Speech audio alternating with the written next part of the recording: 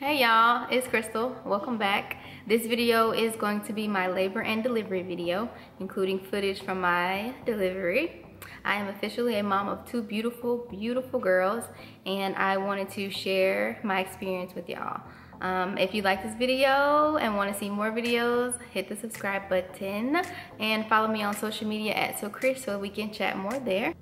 So a little bit of history. I had Lola 7 years ago. I had to have an emergency C-section with her because her heart rate was dropping. And then I also was not aware of my options. I was not as medically inclined as I am now, and so I didn't know that I had a choice in certain things. That being said, this time I wanted to do what's called a VBAC. It's a vaginal birth after C-section. I know that C-sections are a major surgery. You're literally getting your abdomen cut open, and the recovery from that is pretty difficult, so I wanted to try to have a vaginal birth this time. So I spoke it over with my doctor, who was really great. And I let her know what my concerns were, and she was very supportive.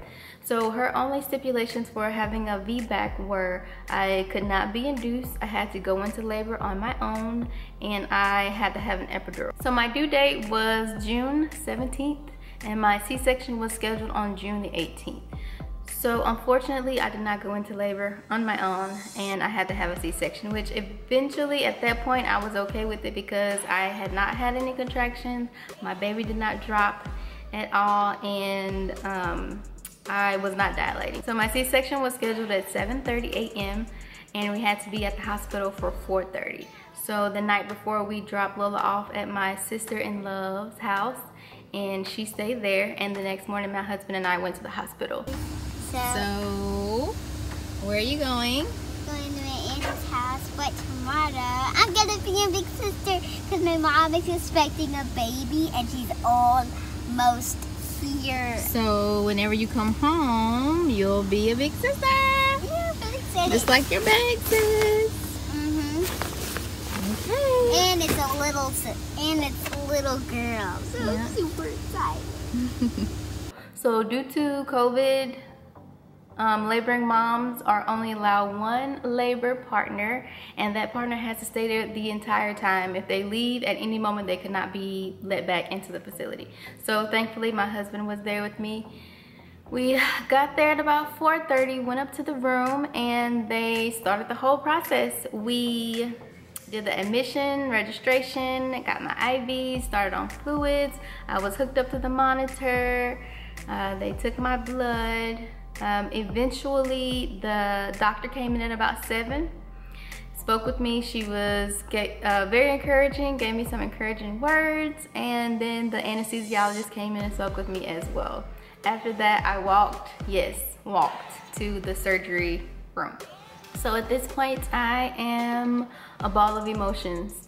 I am nervous, I'm anxious to meet my sweet girl, and I am afraid, like no lie. There is a little bit of fear just because there is a trend these days of mothers dying while giving birth, especially African American mothers, and that had me worried. But I had my support partner, my amazing husband, and my faith in God, so I was gonna get through it either way. So the anesthesiologist was a guy, and he told me about what was gonna happen, and he gave me my spinal tap. So I was freezing cold, first of all, like I was shivering, and I had to like straddle the table, and I had to have my back in a C so that they can find out where to place the tap.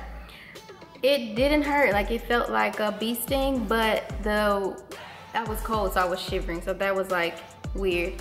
So once they did that, it was immediate. Like the next 10 seconds, I started feeling like numbness from my chest down, and it was scary, but it was so cool, like that it could happen that fast. And so after that, I felt nothing. They put a Foley in me, didn't feel it. They put STDs on my legs, did not feel that. She was cleaning my abdomen, didn't feel that, any of that. And so they put the sheet up. The CRNA was the one who was administering the anesthesia throughout the procedure, and she was so amazing. You can tell that she was a nurse because she was just communicating. She was comforting me, explaining things to me. She was letting me know, you know, if you feel nauseated, let me know. If you feel sick, if you're worried. She said because of nausea can mean that my blood pressure is dropping, so she would have to titrate the meds. So she was good, and I was like, okay, nurse, CRNA. But so she was really, really good. I loved her, and her name was Krystal. The procedure started at around 7:44, and everything was just going. My husband was right there by my side. I'm not gonna lie, it's scary because you have the machines beeping, you have the suction going, you have the IV pumps, you have people talking. Like, it's a lot of stuff just going on, and you don't see anything because there's a whole sheet.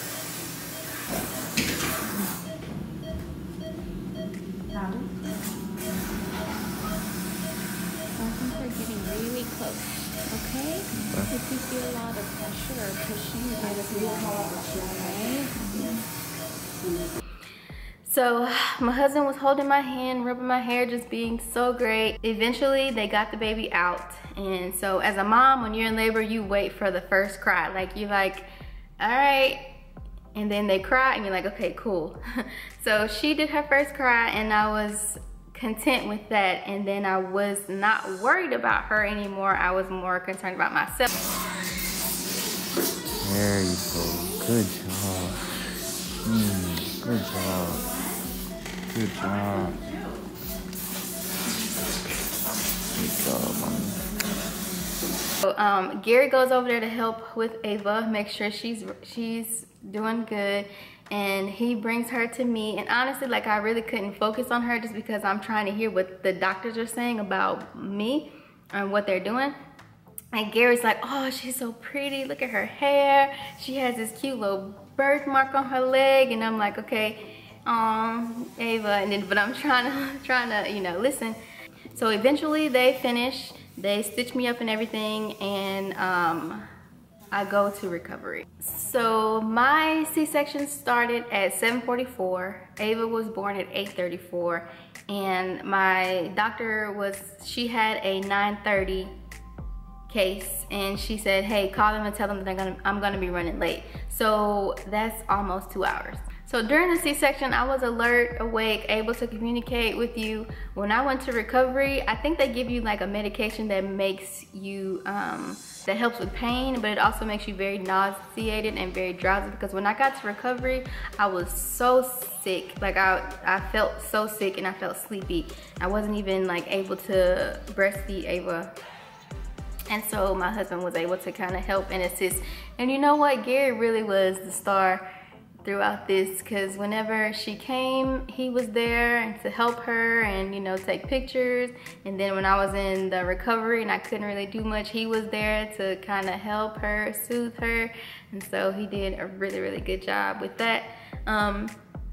After recovery, after spending 2 hours in recovery, I went to my postpartum room. So when my doctor came in to round on me after the procedure, I wanted her to explain, you know, what happened, because I wanted to know. And so basically she said that I had a lot of scar tissue from my previous C-section, and scar tissue is somewhat normal. However, the amount of scar tissue that I had was shocking for someone who only had one C-section. She said that my uterus was basically kind of stuck to my abdominal wall with scar tissue, and she had to go in there and remove that in order to get to the baby. And so she called in some extra help.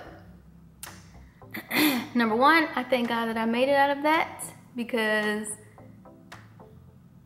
she could have not been smart enough to ask for help, and something could have went completely wrong. Like, I feel like asking for help was such a good decision on her part, just because you never know. So, you know, when they say that nurses are the worst patients, I don't think I was a bad patient. I think that I was very good, sweet, nice, considerate patient, just because I get it. Like, I know how it is. Like, I'm a nurse. Like, but the first night, I felt like it was the worst night, because I was itching all over from the medication that they gave, and I was so uncomfortable. I had the Foley catheter in that I hate. I hate that Foley catheter. Like, I don't see how people keep that in forever. But I had the Foley catheter in, I was itching, I had the SEDs on that was bothering me.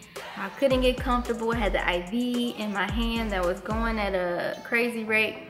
And not only that, my baby, Ava had jaundice, and so she had to get the phototherapy lights. And so my sweet girl was like in a diaper in this little bassinet with the lights with this eye mask on, and I just felt so bad for her because I know she was cold, and I'm just like, oh, I'm uncomfortable. I know she's uncomfortable. So the first night was a mess. So I wanted to get out of bed so bad, but I couldn't because the nurse wouldn't let me, and I wanted to be compliant. And every time she came in, my SEDs was off, and I'm just like, look, please let me get out of the bed. So eventually she let me get up to the chair, and I slept in the chair the whole night. The next day was so much better. They took my Foley out at 6 a.m. and I was able to pee. She said if you pee twice on your own, then you can get the IV out. Did that, IV came out. I was able to shower, I did my hair. I felt better. Ava, she still had to be under the lights until about 5 o'clock that day. Then her levels were normal. So after that, we were able to hold her. I was able to feed her. My pain was okay. I was in some pain, but they were giving me medication, and then walking around helps too.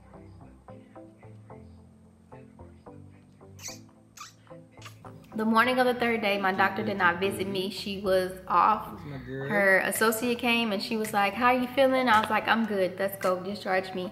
She was like, well, normally we keep, C-sections, extra days just to make sure. She said, do you feel comfortable going home? I said, yes, sis, send me home, please. So she discharged me, and we came home, and Lola met Ava for the first time, which is the sweetest encounter. She was so excited. I have never seen Lola that excited. You look cute. Let me see your shirt. Woo woo. I'm so excited. Look at her.